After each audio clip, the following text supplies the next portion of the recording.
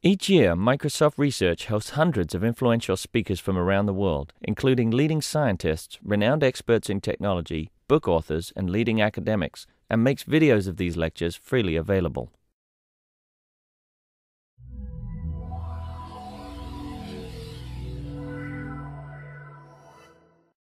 So, good afternoon, everybody. Welcome to my presentation. Today, I will talk about a first-order primal-dual algorithm, and I will show applications of this algorithm, which we find quite promising nowadays, to convex problems in computer vision.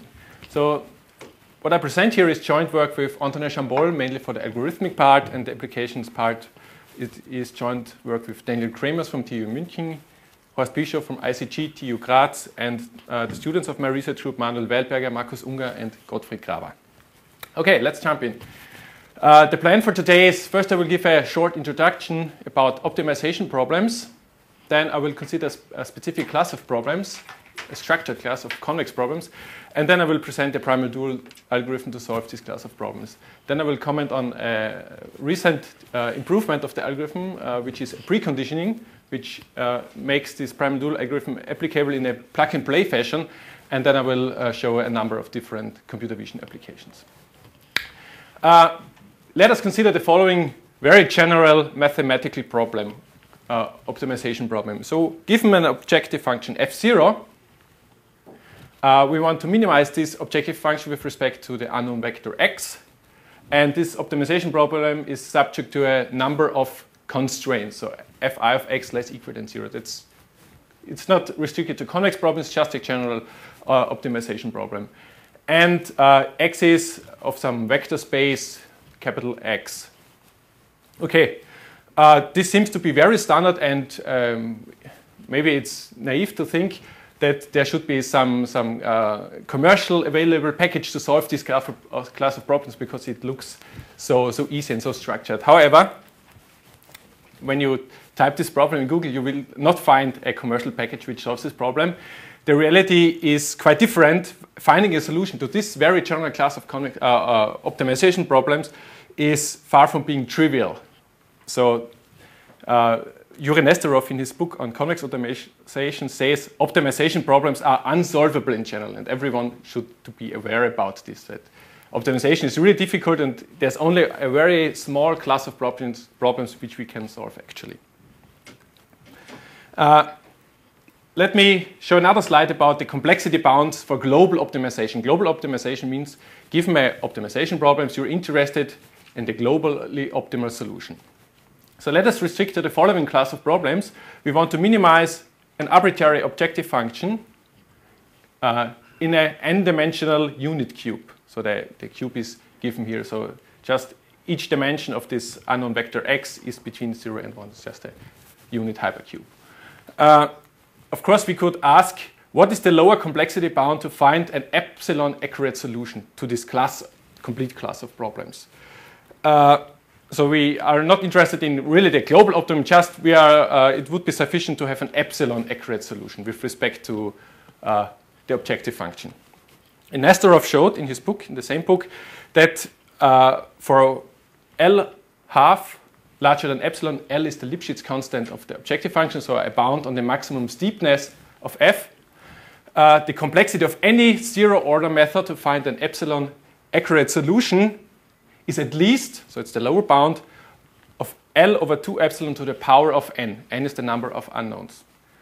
So that means, for example, if you have a very moderate Lipschitz constant, so it's not moving too heavily, this function, let's say L is 2, and we require an accuracy of epsilon is 1%, and we have only 10 unknowns. That means 2 over 2 is 1, over 1% is 100, 100 to the power of 10, only 10 unknowns, is 10 to the power of 20 function calls, at least, to solve this class of problems. So that's really, yes? Why does L come into it? Couldn't you just enumerate the 1 over epsilon to the n boxes? Sorry, what do you mean? Why does L feature? Yeah, this is because you restrict it to zero-order methods. That means it's nothing else than a complete search. And in order to set up the grid for this complete search, you need to know how fast is this function moving. This is exactly what the Lipschitz constant gives you in this case here. But if you did 0 steps and you had a grid of density 1 over 2 epsilon to the n, yeah, you would then get a epsilon accurate solution by just enumerating. Yeah, it depends on how fast is this this function moving. Because if L is very large, that means it can move quite a lot. And if it's only smoothly moving, is epsilon in F or in X? Epsilon is in F. In F. Yes. Yes. It's an accuracy with respect to the objective function here. Yeah. So you need somehow to combine X with the function values, and this is exactly given by the Lipschitz constant here. So that means any zero-order method cannot be faster for this complete class of problems, of course, not for special cases, than this bound here. That means 10 to the power of 20 function calls. So on a standard computer, it's 30 million years. Only 10 unknowns. And the amazing thing is that this bound cannot be very much improved by higher order methods. That means first order, second order methods, gradient descent, Newton methods, because you don't have any structure available for this type of problems here. I suppose that is exactly one problem. Epsilon is on F. Yes. And is that useful? Yes, it's useful, yes. But for a lot of our problems, maybe we care about getting X close enough. You're right, and but there's no chance to rewrite it in terms of X sometimes. So when you look at these convergence rates of Nesterov and so on, this is always in the function, in the objective function. You care about the energy being minimized, yes, as in F here. But right? often you don't care about the value of the energy. It doesn't mean anything. Yeah. You want a solution that is close enough to the optimum of the function. In X. But you want to... I want the image that looks nice. No, the comment is a good comment, because sometimes it could be that although you are only an epsilon away from the optimal energy, the solution can change quite a lot. So there's no guarantee that the solution always is somehow related to the gap of the energy. But once again, if you don't trust the F as in your energy model, then use a different technique. You can trust your F, but for non-smooth problems, there's no guarantee. So for example, maybe you can set up a graph cut problem where only for a very small difference in energy, the solution might change quite a lot. But there's no chance to write this bound in terms of X here. But for smooth problems, it's different. I will show it in the talk later on. Okay, let me comment a little bit about convex versus non-convex problems. So this class now considered on the last slide is, of course, a non-convex class of problems. So what's the differences here? Unfortunately, non-convex problems often give more accurate models. So when you try to model some problem, then it's often more easier to think in terms of non-convex model, because humans tend to think in hidden variables. So this exactly leads to non-convex problems. However, in general, there's no chance to find the global minimizer. And also the result strongly depends on the initialization. Of course, if you're very close to the optimal solution, then you will maybe find the global minimum, but it very much depends on the initialization. And there's always the dilemma when working with non-convex problems: do you have the wrong model, or is it just subject to the optimization procedure? So maybe if I could find the global optimum, would this be the desired result, or is the model wrong? So there's always this dilemma. And for convex problems, it's different. They are often inferior to non-convex models, but very often you know what are your basic approximations. So for example, you know, okay, I did a linearization of this thing and the approximation here and the relaxation there. So you know that it's not maybe the best solution, but you know what's going on. So you can really analyze with what's your minimizer giving you and so on. And of course, any local minimizer of a convex optimization problem is a global minimizer, and it's independent of the initialization. However, one should be aware that convex does not mean easy. So you could very easily construct a convex optimization problem which has exponentially many unknowns. So, and this is then, of course, a very difficult problem as well. So let me consider, therefore, the following structured class of convex optimization problems we will work on the next slides. It's given by the objective function, which consists of two terms, f and g, and there is a linear operator k involved, and x is the unknown vector. So k is a linear operator from one vector space, one Hilbert space x, to another Hilbert space. Hilbert space means basically a complete vector space with an inner product. And F is a mapping of the vector space Y to R, including infinity. So also functions which have infinity as a function value are allowed. And the same is here for G. And F and G are convex, lower semi-continuous functions. And the main assumption we do here is that F and G are simple. That means we have an idea of the structure of F and G. So we, for example, it could be a sum over small functions.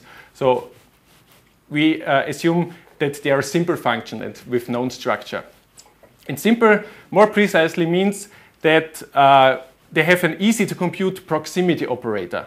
The proximity operator is an auxiliary optimization problem where you don't want to minimize the complete energy, F plus G. You just want to minimize one of these two terms, for example, G plus something quadratic, or only F plus something quadratic. And the solution to this auxiliary optimization problem is called the proximity operator. Proximity, therefore, because Z is fixed and you are only allowed to move in the proximity of Z with X, but you at the same time aim at minimizing one of these two terms. Therefore, it's called proximity operator. And in operator notation, it is written in this fancy way here. So this is equivalent to the argument that minimizes this optimization problem here. So it turns out that many standard problems can be cast in this framework here. So one of the most simplest toy problem is ROF, image denoising.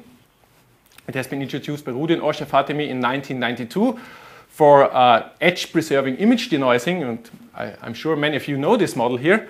And the model consists of exactly two terms. One here is the L1 norm of the image gradient. So 2,1 means it's the 2 norm with respect to the length of the gradient and the 1 norm with respect to the domain of the image.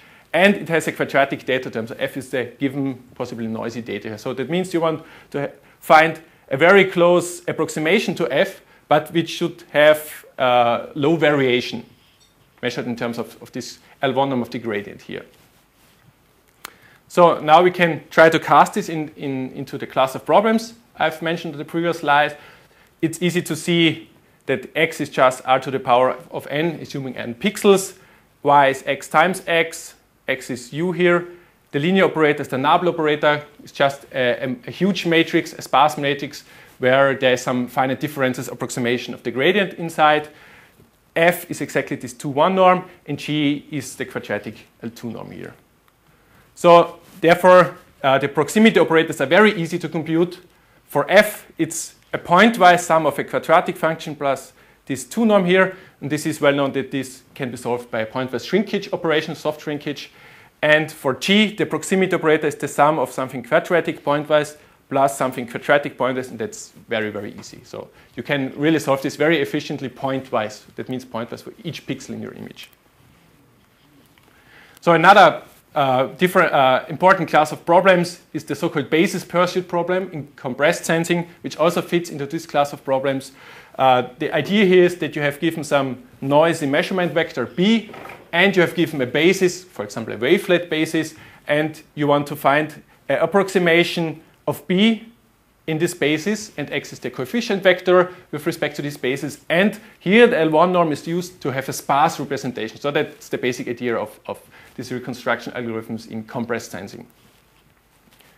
Another class of problems which is can exactly be cast in this class of problems is a linear support vector machine.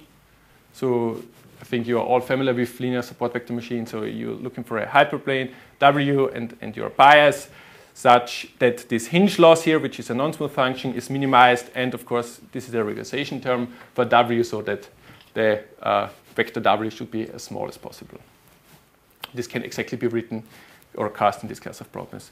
And last but not least, general linear programming problems exactly fit into this class of problems. So here you have this linear objective function, and this is subject to equality constraints and this positivity constraints. Or you could consider inequality form. It's everything the same because it can be converted from one form into the other form. Okay. So the most important concept in convex optimization is duality.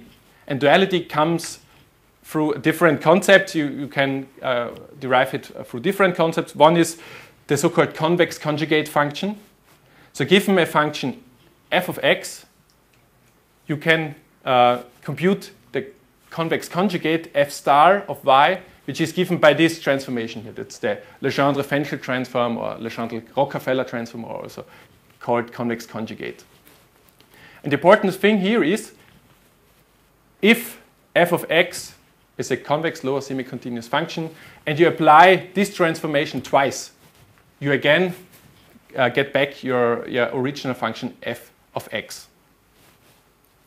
And if f of x is not convex, then you apply this transformation twice, you get back the largest convex hull over your non-convex function.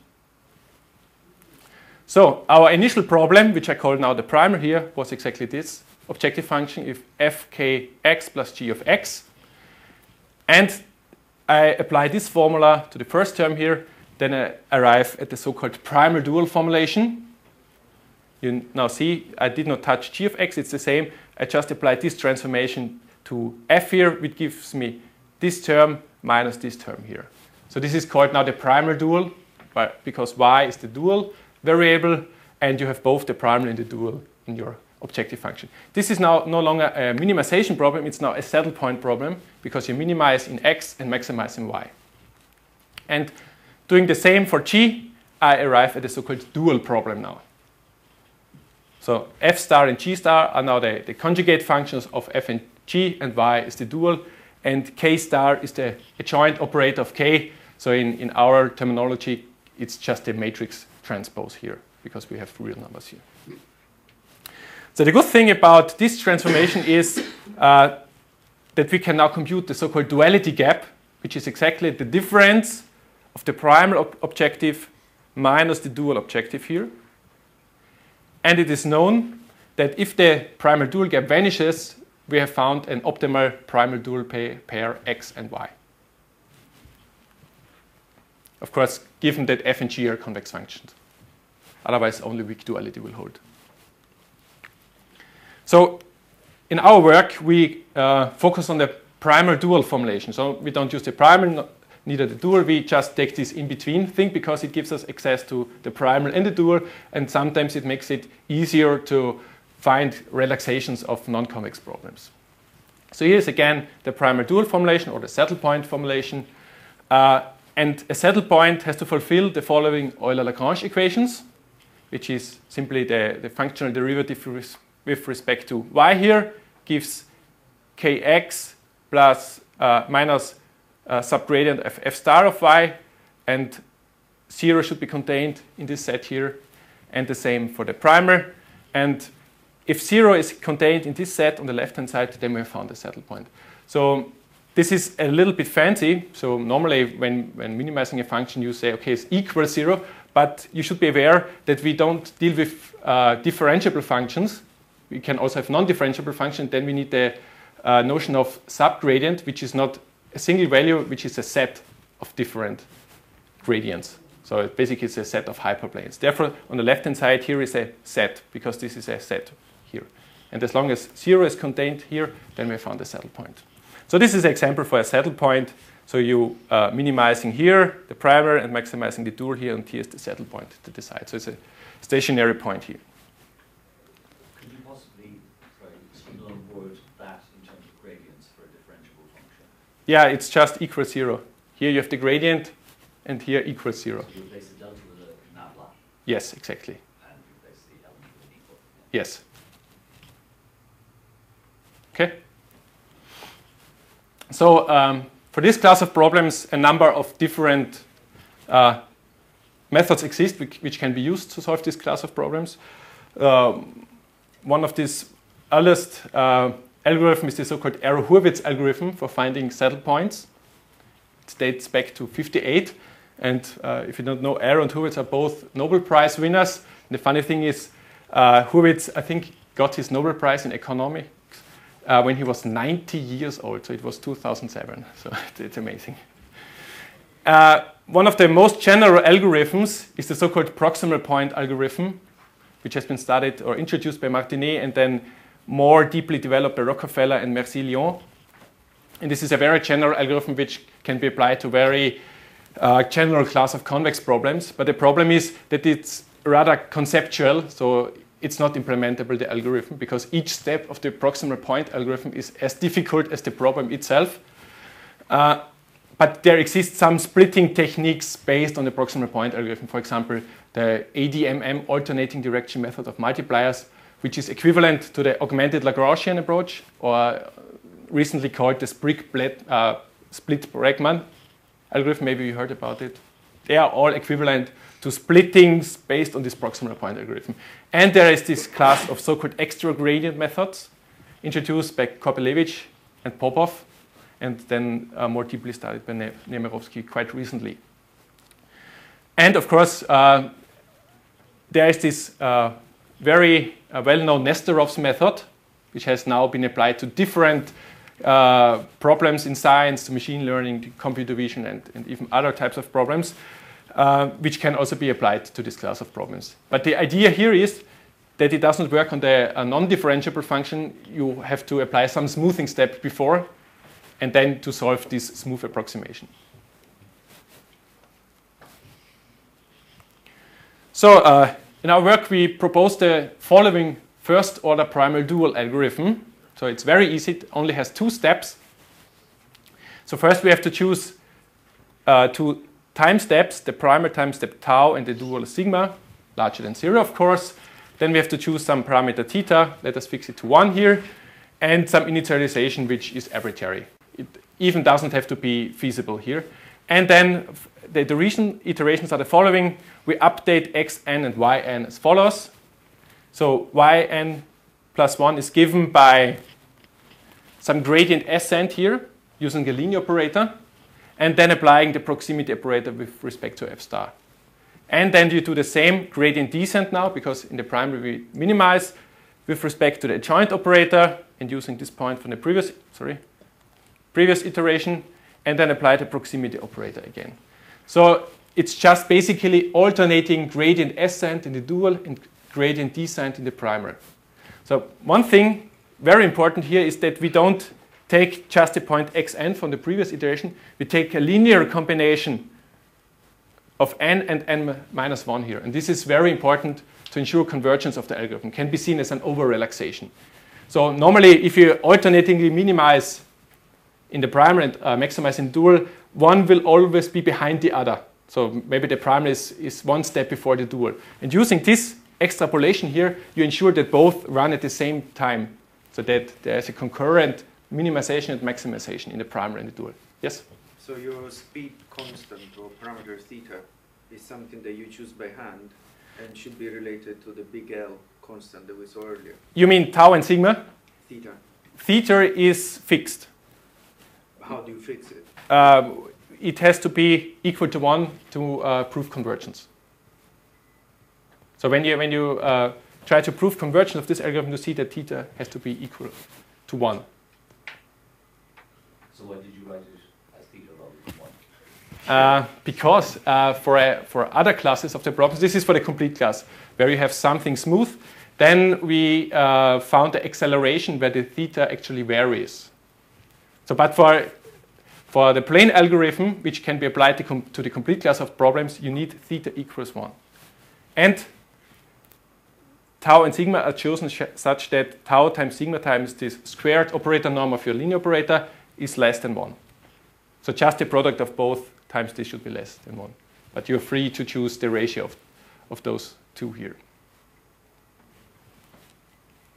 Okay? Does this have any relationship to the successive over-relaxation algorithm? Yes, because this is an over-relaxation here. Exactly, yes. It's a relation, yeah. But it's hard to say that it's the same. So it's not for making it faster like in the SOR. Here is it that you extrapolate your primer that it is at the same time step as the dual, such that it's not running behind the dual all the time. Otherwise, you would always get this zigzagging at the end. So you really need this for convergence here. And you can derive this algorithm by means of a preconditioned augmented Lagrangian, and then this factor theta equals 1 comes directly out. So it's not just hand chosen, so you can derive it from another different algorithm, then you see exactly that theta is equal to 1 here. Okay, so what we proved in the paper is that it gives different convergence rates, some in the terms of the objective function, some in terms of x. So coming back to your comment, by non-empirical choices on tau, sigma, and theta. So if f star and g are non-smooth, that means there's really a complete class of problems. We have convergence in terms of the objective function of order 1 over n, where n is the total number of iterations. So starting with initial error, you can say that the gap decreases with this order here. That means if I'm interested in an epsilon accurate solution, I need 1 over epsilon iterations to find this solution here. And for this convergence here, for this class of problems, theta is fixed to 1. And tau and sigma are arbitrary. Just this restriction that the product should be smaller than some value has to be fulfilled. So if one of these two terms are uniformly convex, so it's related to strictly convex, then we can show that we have actually a faster convergence, which is order of 1 over n squared, but now not for the objective function, but now for your unknown vector here, for the squared L2 norm here. That means if you want to have an epsilon accurate solution in terms of x, you need 1 over square root of epsilon iterations. Square root of epsilon iterations. No, 1 over square root of epsilon, so iterations. And finally, if both terms are uniformly convex, that means you have really a smooth differentiable problem, then we actually find linear convergence here. So that means convergence is in terms of omega to the power of n is the number of iterations, and omega is less than 1. That means the improvement in each step is the same exactly omega. And this is again for the squared error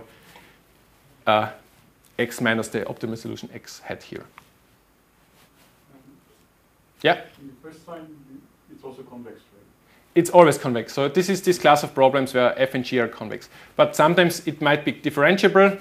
So like a squared data term is differentiable, but the total variation or L1 norm is non-differentiable. So depending of the type of problem, you end up with different guarantees for your convergence here. Is L1 uniformly convex? No. L2 is.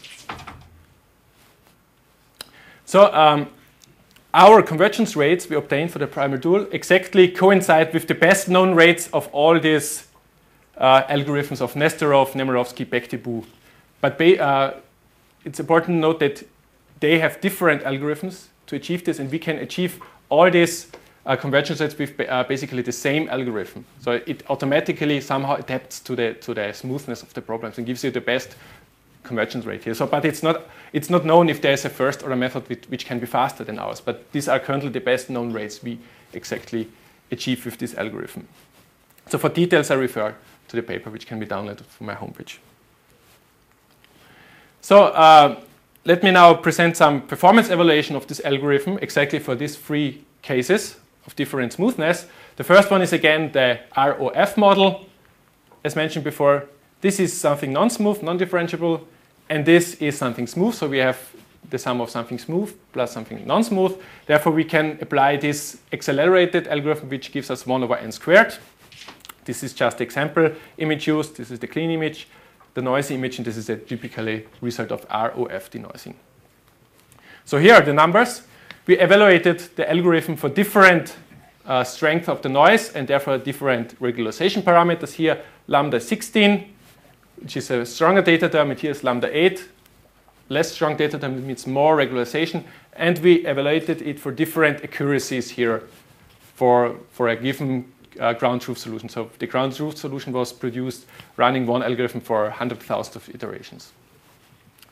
So one can see that for stronger regularization, all algorithms need more iterations. And of course, if you require a higher accuracy, then you need also more iterations. So the fastest method so far is still, sorry? Epsilon here is defined as the distance between primal and dual. No, epsilon here is the distance to the ground truth solution, so in terms of x, so, or here in terms of u. So you really pre-compute the optimal solution, which is unique here, therefore it's okay. But sometimes it might not be unique, so then you cannot use it. And then you measure, it's just the RMS, root mean squared error. And is that per pixel or times the number of pixels? This is per pixel. And 0 to 1 image. Yes. So each pixel is accurate up to this error here. That seems very accurate. Yes, reasonably accurate. Yeah. Yeah. Okay. There's one algorithm which is based on this Error-Hurwitz method, which is still the fastest one. You see here 65 iterations, here 600, here 105, 1,000 iterations. But this method cannot be proven to converge within this accuracy here. So it has the same asymptotic convergence rate like 1 over n squared, but there's no chance to prove it. So different people tried it, so it's still unknown. But empirically, it's very, very fast. But this algorithm can only be applied to this specific problem. When you apply it to a non-smooth problem, then it stops working. And our algorithm is approximately as fast as very well-established methods like Vista of Beck and Tebou, and Nesterov is a little bit slower than Vista, but it's slightly outperforms Vista and Nesterov. So you can see here 108, a little bit slower, but here a little bit faster, again a little bit slower, and for higher accuracy a little bit faster. So it really equals established methods.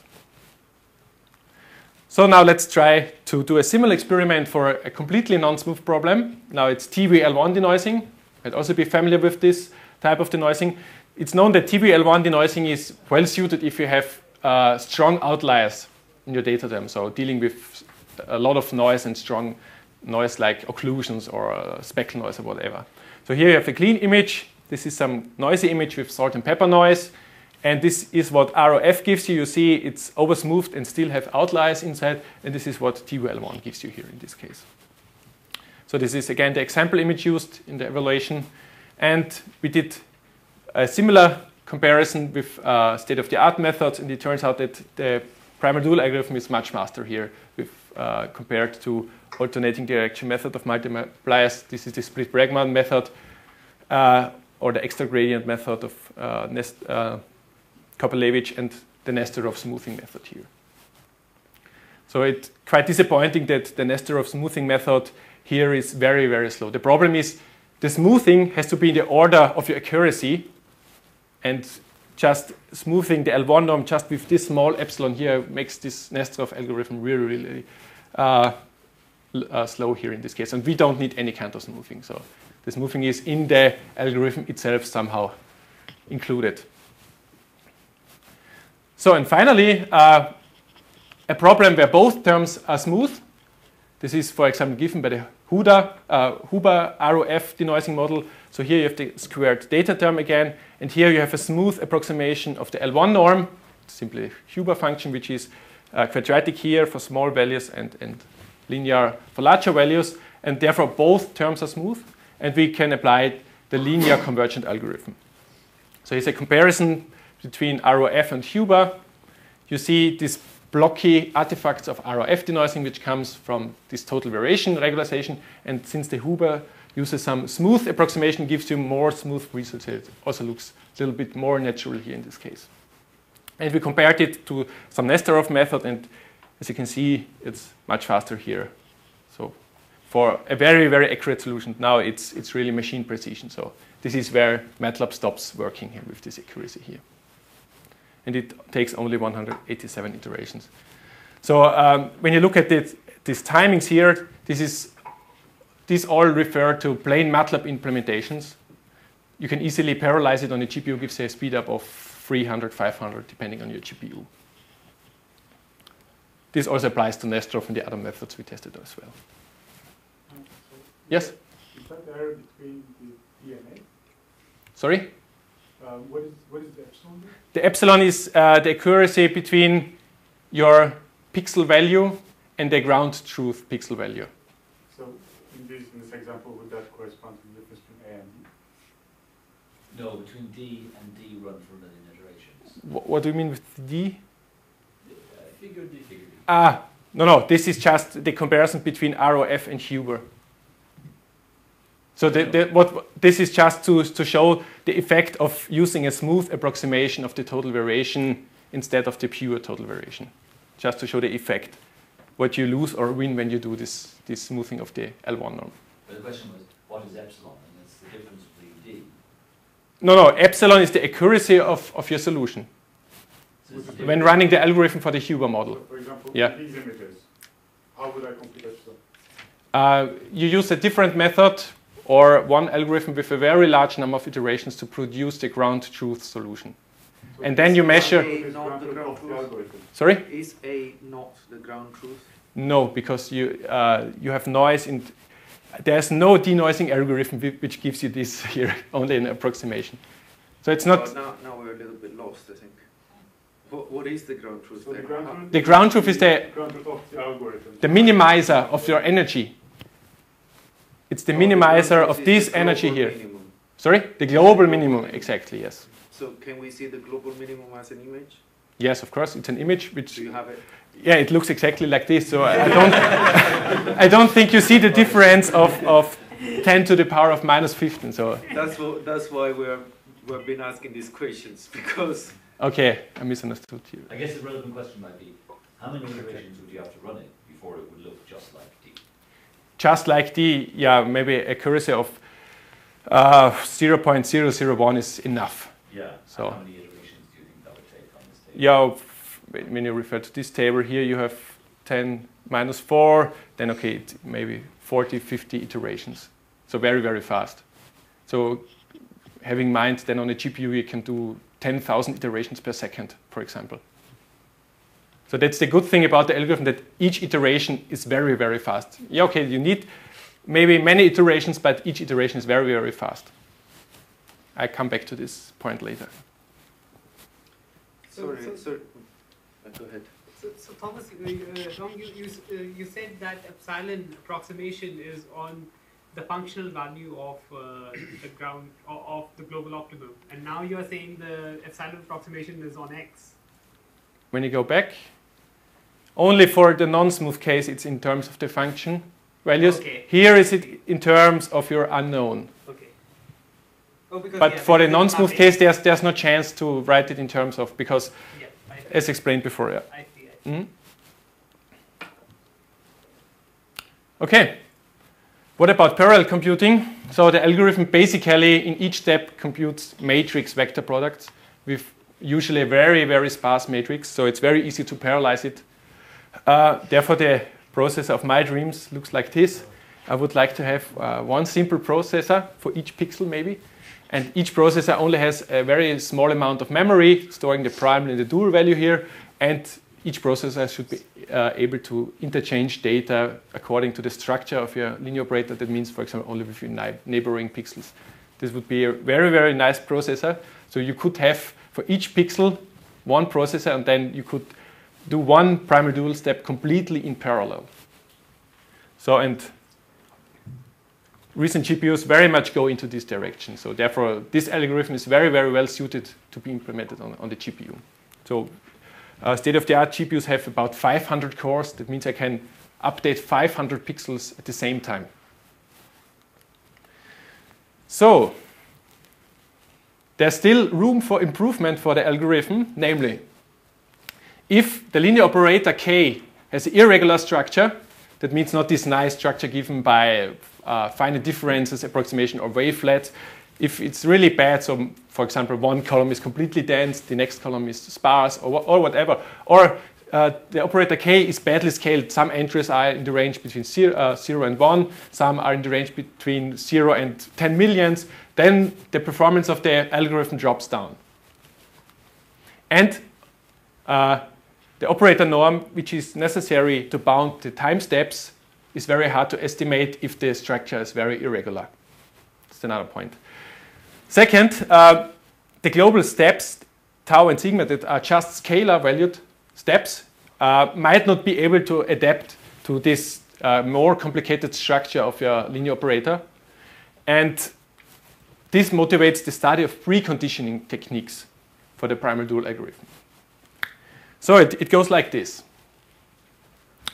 Thanks to this paper here of He and Yuan, it was only a few months ago, they showed that our primal-dual algorithm is a special instance of this proximal point algorithm. Maybe you remember I mentioned this is this non-implementable algorithm. They showed that this is just a clever splitting of this proximal point algorithm. And the iterations of the proximal point algorithm can be written at the following variational inequality. That means doing one step in the primal and the dual means solving this variational inequality here for xn plus 1 and yn plus 1. So meaning finding this xn plus 1, yn plus 1 such that it's larger equals 0 is doing one step of the primal-dual algorithm. It's just rewriting the iterations in a fancy way here. And what is included here is this iteration matrix M. And for the primal-dual algorithm presented before, M looks like this. You have here the joint operator, minus k star, and here you have minus theta times k, and here you have 1 over tau times identity and 1 over sigma times identity. So, and now it is known, like this can be seen as a norm in this matrix M here, that convergence is ensured as long as M is symmetric and positive definite.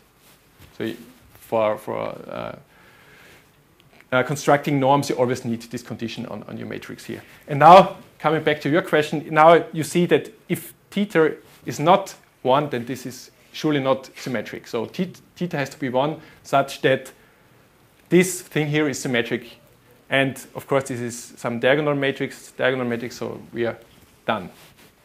And I should note that for the accelerated versions, where theta is allowed to change dynamically, so I did not show the thetas, but you can look it up in the paper, then it's no longer a proximal point algorithm. But it's the plain algorithm with theta equals 1. This algorithm, the primal-dual algorithm, is exactly an instance of the proximal point algorithm. So what do we need? We need that this is symmetric. When theta 1, we're fine. And it should be positive definite. And it's not difficult to show that this matrix is positive definite exactly when tau times sigma times the squared operator norm of k is less than 1. It's exactly the condition we had in the paper. So it can be recovered from a different viewpoint here. So now the basic idea is... Sorry, Thomas, just one thing. Yes. There are many solutions to the inequality. Is it if you choose any feasible point? Yes. You can choose any. Right. Yes. Have to be on boundary. No. You just have to fulfill this variation inequality here. So the basic idea of the preconditioning now is why not to replace your scalar valued primal dual steps tau and sigma by positive definite symmetric matrices tau and sigma.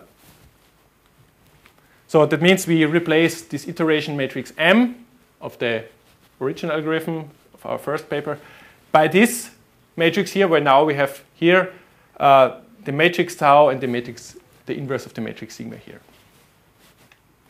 So the intuition behind this that using here a matrix and here a matrix instead of scalars, we have much more degrees of freedom, which gives us some chance to improve the convergence of the algorithm.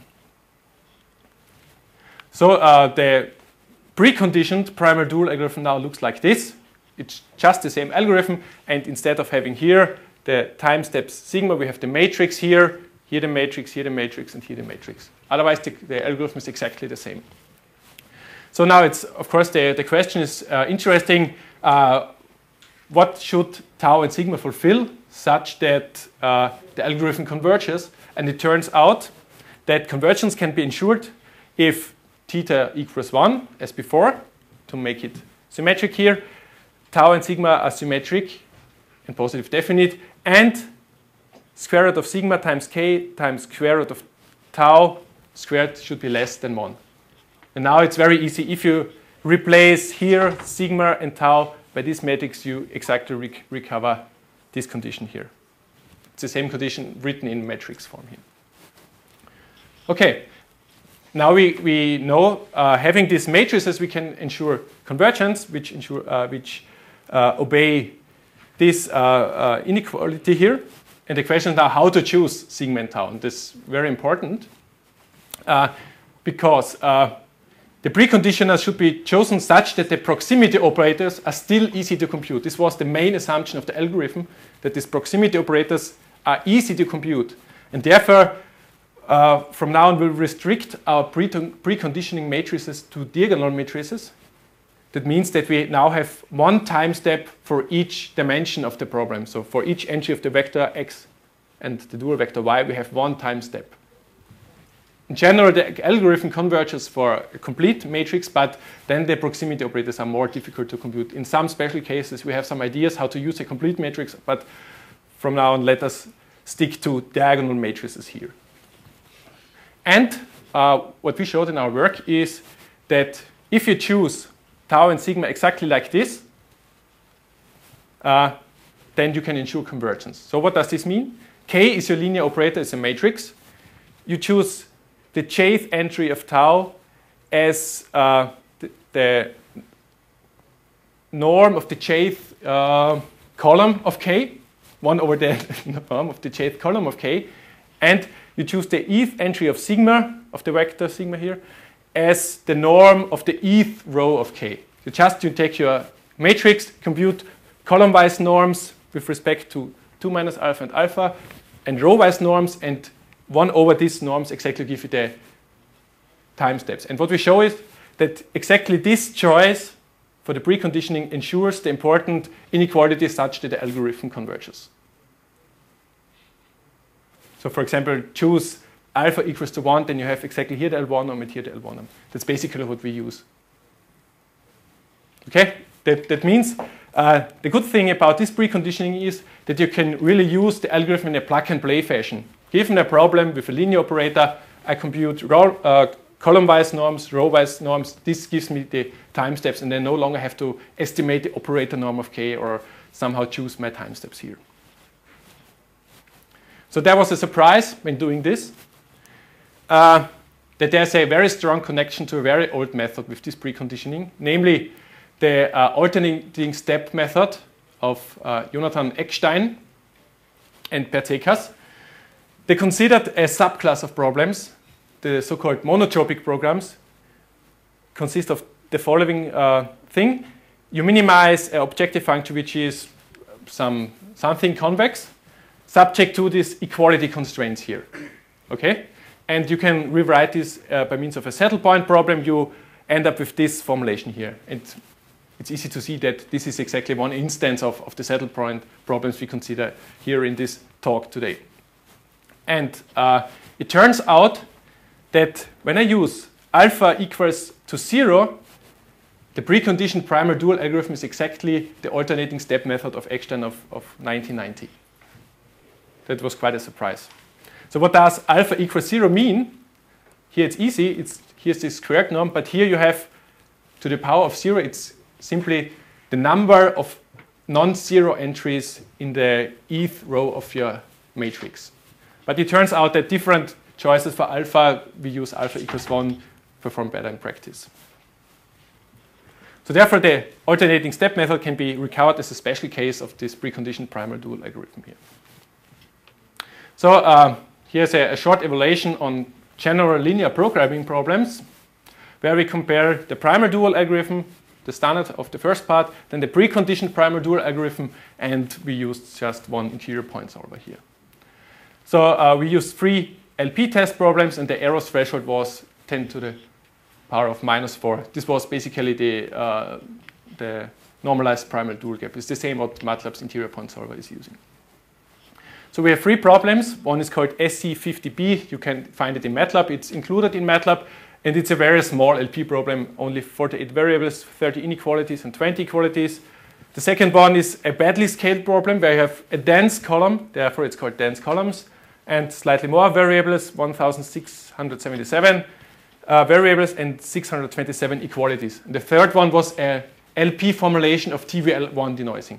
So when replacing the total variation by some anisotropic total variation, you can write it as an LP problem. And we applied it to a reasonably large image so that we had around 800,000 unknowns. So the first observation is for these small problems, we cannot beat the interior point solver. It's no chance. So the interior point solver takes only 0.01 seconds here for this problem. Here it's also very, very fast. And the primal-dual and the preconditioned are, of course, slower here. So for this first problem, the preconditioned primal-dual algorithm is about, how much is it? 3 times faster than the primal-dual algorithm. But for this badly scaled problem, the preconditioned primal-dual algorithm is much, much faster here, as you can see. 0.6 seconds versus 270 seconds here in this case. And for the large-scale problem, it was quite interesting to see that we can very, very easily outperform an interior point solver.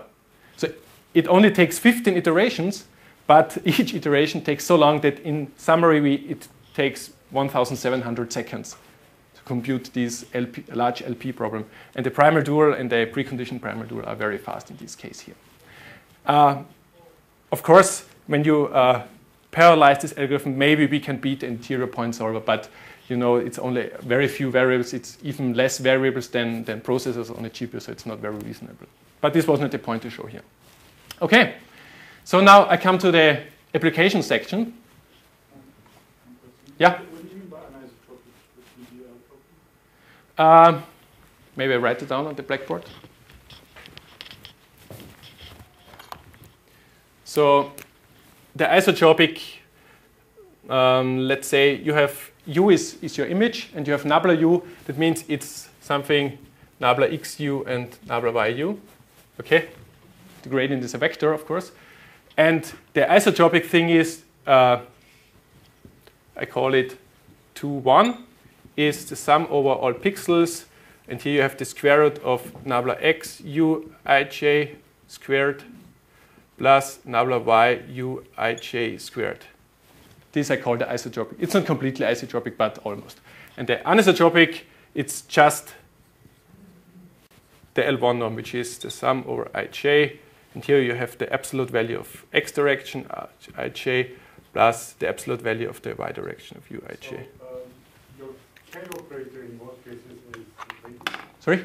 Your K operator in Yes. both cases, is it the gradient?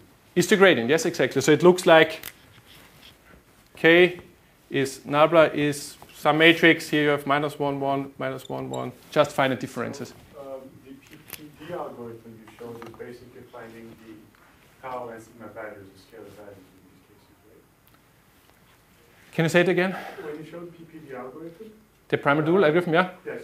So, no, the preconditioned Yes. version. Mm-hmm.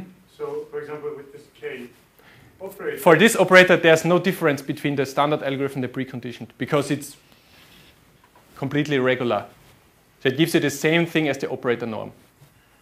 There's no difference. But in many, many problems, you don't have this nice structure. You have here some dense columns or whatever, and then the difference is very, very huge. There's also a tiny difference on the boundaries, which could make a difference in practice. You're right, yes, because at the boundary, you somehow say that the gradient is 0. That means the last thing here is 0. So there's a different row and column norm, of course, yeah. But I checked this, it's not too huge, the difference. But you're right. Okay. So the first application. So you can interpret the total variation maybe as the simplest form of structured sparsity. Sparsity in this case means the positions where the gradient jumps, where there's a discontinuity is jump. So I only have a few positions in the image where it jumps. So there's no reason why not to replace your nabla operator by something richer, for example, a wavelet transform or a curvelet transform psi here. So the model basically stays the same, just replace your nabla operator by something more rich. So then the model looks like this. This is also very related to the basis Perset problem. And the saddle point formulation looks like this. So we just dualized this L1 norm here. So now I show an image in painting example. This is the original image, and 80% of the lines were lost. So for compressed sensing, this is very bad, because from compressed sensing, you know, it should be randomly. So this is not completely randomly, because you always remove one complete line. When you do total variation in painting, it looks like this, because it just minimizes the sum over all level lines, the length of all level lines in the image. It's very bad. And if you use a curve-less transform, the image looks like this. So the same input, but a better K operator gives you this. So it means the curve-less transform might be a better prior for natural images. So when you compare it, so you see, for example, here the thin trunk, it's very much improved. Okay, another very, very important model in computer vision is the POTS model, which has been used in huge number of applications like image segmentation, scene labeling, stereo, optic flow, whatever. Here is a continuous formulation. In the continuous setting, the POTS model is written as, given an image domain omega, I want to find a partition of the image domain into sets EL, such that the union of all sets should give me my image domain, and they should be pairwise disjoint. So it means there's no overlap and no hole in between. And the POTS model consists of minimizing the sum over all boundary length or perimeters of these sets, plus the integral over some given weight function FL here for each set. Okay. So a convex representation of this non-convex model is the following. You introduce labeling function theta L, so it's between 0 and 1. This labeling function, it's relaxed so that it can take intermediate values. So the data term is easy to rewrite. It's just theta L times FL. If theta L is 0, then FL is not counted. If 1, then it is counted. And some term which should measure the boundary length. And then it's subject to this constraint. It should be larger or equal to 0. And the sum over all theta L at one point should be equal to 1, of course. That's the usual simplex constraint here. So note that for K1, you exactly can recover binary image segmentation that is graph cuts, for example. The most straightforward relaxation is exactly to use the total variation independently for each of the labeling functions. This had been proposed by Christopher and Gallop, Fram, and Needham in 08. So Christopher Zach, I mean. And a better relaxation was proposed together with Antonin, Daniel, and Horst, CVPR 2009. So, which is slightly more difficult, as you can see from here, but it's nothing else than a better relaxation of the boundary length here. So here's a comparison. This is the famous triple point problem. So given this boundary datum, you want to do something like an in-painting of this gray zone here. And with the simple relaxation of Christopher Zach, it gives you something blurry here. So it gives you not binary values, meaning the relaxation is not tight enough. And our tighter relaxation gives exactly or almost exactly a binary decision here. So this is, of course, subject to the discretization error here.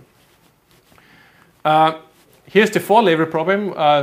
What do you think? How does the result look like? Who has a guess? Only this guess is allowed. You don't know it prior. What do you think? Gray pyramid for Zach. For Zach, No, for our approach. 3 circles. What do you mean 3 circles? Sorry, 4 half circles. So it looks like this. So it gives you 2 triple junctions because it's known from the Mumford-Sharp problem. So the POTS model is a special case of the Mumford-Sharp problem that only triple junctions are allowed. There are no 4 junctions. Only triple junctions with 120 degrees are allowed, and this is exactly recovered by this POTS model here. So it's not possible that all 4 faces meet in one point here. So here's an example for white gray matter segmentation of a brain. Yes? Can you go back? Yes.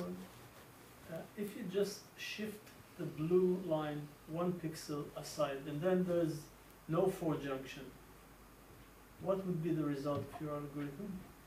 What do you mean? You draw the squares such they meet, they form not a T-junction but a cross. What happens if you shift one of the lines? You mean this line here? Yeah, by 1 pixel so that there are 2 T-junctions 1 pixel away. Would that... I think it will give you the same, so it's pretty stable. It's minimizing the path length, basically. It's a Steiner tree problem, basically. Yeah, it's a spanning tree problem. Yeah. So this exactly minimizes the sum over the total interface length. So you will always find the minimum interface length here. And shifting this 1 pixel, I don't think it will change too much, yes. So this is one image segmentation example for medical imaging. So you can easily segment this into 1, 2, 3, 4 phases here, and then you can recover as an approximation of image here. This is an example with 16 labels. So what is different to graph cut here is that, for example, using the alpha expansion, we don't solve a sequence of binary problems. We solve the complete problem at once with the primal-dual algorithm here. So this is always something very nice. This is the triple junction in 3D. So we take a cube that has 6 faces, and we fix always 2 faces to one label. So 2 faces were white, 2 faces were black, and 2 faces were gray. And this is the final result of the interface, and drawing one slice through this final volume gives you exactly this thing. And this is a rendering of one of, for example, white. The final result consists of 3 of these objects here, and you can plug these 3 objects together to recover the cube here then. So here's another example for stereo. As mentioned before, you can use the POTS model for stereo as well. Here is one example for the Tsukuba dataset. It has 64 labels, so subpixel accuracy. It takes about 7.7 seconds on a Tesla GPU to solve it. And here, even more labels. It's 256 labels, and it's about 175 seconds on a Tesla GPU to solve the problem here. So the next application is optical flow. So as you all might know, is one of the central topics in computer vision is optical flow. And the idea is to compute a vector field that describes the projected motion, the projected 3D motion of the objects onto the image plane. And it should give you a per pixel motion, so to say. So here you see one example. I'm holding a book in front of my face, and it moves, and it's very easy for you to see, okay, there's a rotation going on, and this is what the algorithm can compute. And you can even see that the algorithm is not perfect because it cannot decide whether the background belongs to the object because there's no texture, or it does not belong, which is easy for a human, which, okay, say this is the white thing in the background which does not move. And this is just another representation of the flow field using a color coding scheme, standard thing in computer vision here. So the hue is something, the direction, and the saturation is how fast it moves. So basically the optical flow is computed here in this algorithm using the linearized brightness constante assumption. That means your main assumption is that the intensity of a pixel does not change. That means the intensity at some position x and some time t is equal to the intensity of the moved pixel s plus v is the flow, at t plus 1. So when linearizing this, you end up with the so-called optical flow constraint or linear brightness constancy assumption here. This is the time derivative, and this is the spatial derivative here. And you have to do this around some pre-given point v0, and the linearization, of course, is only valid in a small neighborhood around v0. So what we used in the paper is a slightly improved linearized optical flow constraint, where we say, okay, it's very likely that the intensities might change, but we think we assume they only change smoothly, and we consider this modified optical flow constraint where we say, okay, it should not be equal to 0, it should be equal to minus u or plus u equals 0 here. You should probably just show us pictures from now on, because we're over time. Oh, okay.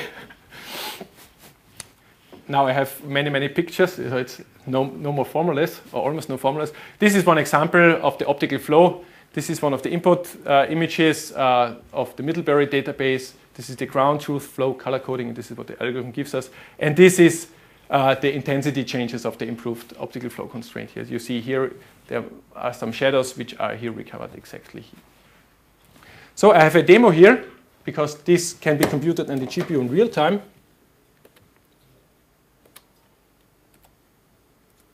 I hope it works. Let me just decrease the number of iterations here. So here's the input image. Maybe I should close this one.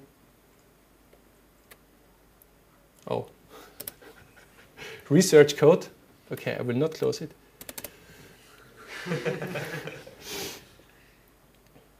Okay, maybe I just show you the color coding. So here, this flickering comes from the adaptation of the camera. You see when I move the color coding, if I increase the regularization parameter, let's say to 200, it becomes much more noisy. And if I decrease it to, let's say, 20, then it is much more smooth. So the flickering really comes because the USB camera somehow adapts to the changing light. It's the flickering of the lamps here. So here it runs, now it's on this laptop it's 10 frames per second for 640 times 480 here. So on the desktop GPU it's 5-6 times faster.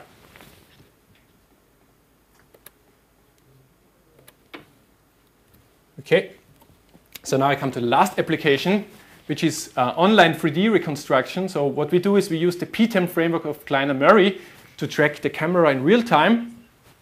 And we, based on the keyframes provided by PTEM, maybe you're all familiar with PTEM, we compute stereo images using the optical flow algorithm, because you can restrict optical flow to stereo. And then we do a volumetric depth map fusion approach, which we developed together with Christopher Zach. And the basic idea is you have a volume, and your surface is represented as the assigned distance, so as the zero level set of assigned distance function. And you take all your range images obtained by the optical flow algorithm, and you construct signed distance function based on these range informations, and then you do a denoising of all the signed distance function, the 3D volume.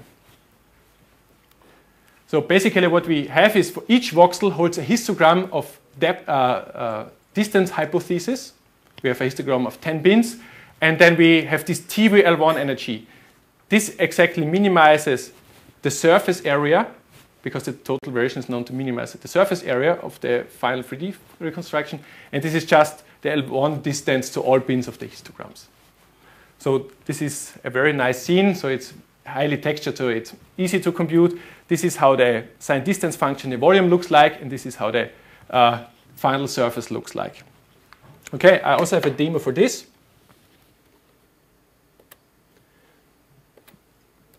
So here on the laptop, I have to decrease the resolution of the volume, of course. So this is now everything computed online. It's just the video instead of a camera input. So this is now the tracking of PTEM. And unfortunately, because I only have one GPU in the laptop there, sometimes it will stop because computing on the GPU blocks representing something on the screen. So now, while you're moving, it starts to reconstruct. Okay, there's the 3D scene here. Okay, here we go. And when it gets more input data, more keyframes, you can compute more range images, and the TVL1 regularization is computed on the GPU while new range images are constructed. So if I think it's too noisy, then I can decrease the regularization parameter here, and then it should be a little bit cleaner. I also can have a better surface interpolation, then it looks nicer. So here you see the thread work, so it gives the GPU much work to do, and this bar shows how many range images are still to process. So and it can deal with concavities, as you can see, like this door here, Brandenburger Tor.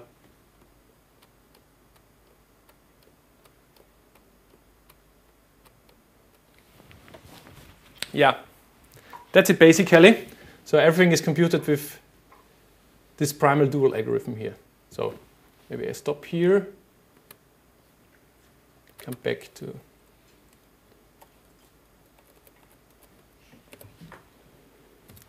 my slides, sorry. Okay. So you should probably conclude now. Yes, I am now with the conclusion. So I've presented a first-order primal-dual algorithm for convex saddle point problems in computer vision. And it comes along with global convergence rates for different problem classes. And I also proposed a simple preconditioning scheme which allows to use the algorithm in a plug-and-play fashion and simply try it. Yes, thank you.